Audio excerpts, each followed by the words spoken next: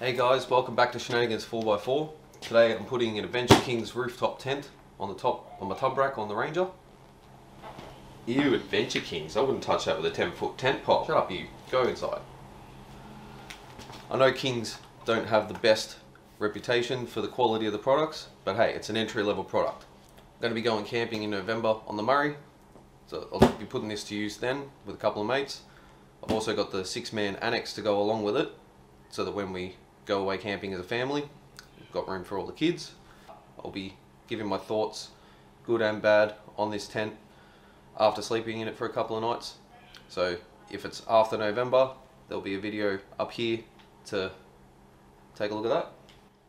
Alright, let's open her up and see what's in store.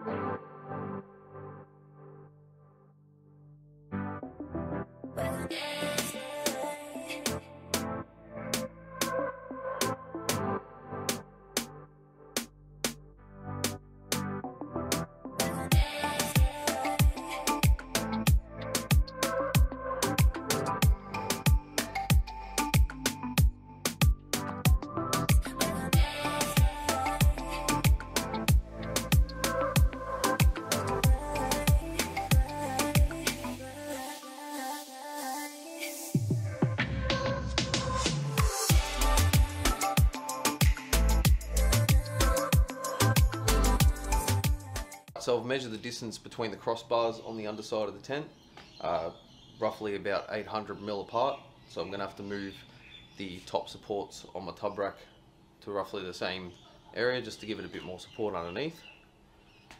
Then I'll have to get a hand to lift this thing on.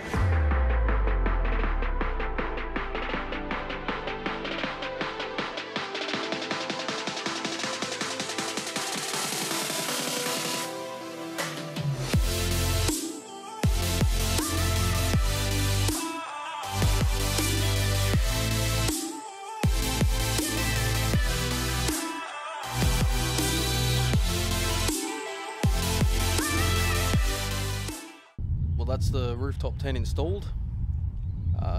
Make a part 2 showing the inside and setting up the 6-man annex. As far as the installation, it's pretty simple. The only thing I'd recommend when installing these crossbars to the tent, just make sure that they're square, 100% square, because if you're attaching to a tub rack like I am, which the tub rack is square, the bolts really had a hard time lining up. I had to undo the bolts in here and let them fall into place while I was in the tent, which was a bit scary. As far as the quality of the product goes, that's still yet to be determined. The manufacturing process left a bit of swarf in the mattress. I left some swarf because of my drillings as well, but that's just something to keep in mind. Make sure you vac it out when you set it up the first time. Yeah, happy so far. We'll see what the full setup will be like and then take it camping in November. Like I said, I'll do a full in-depth tour and my thoughts after camping in it for a couple of nights. Then that video will be here if November has already passed.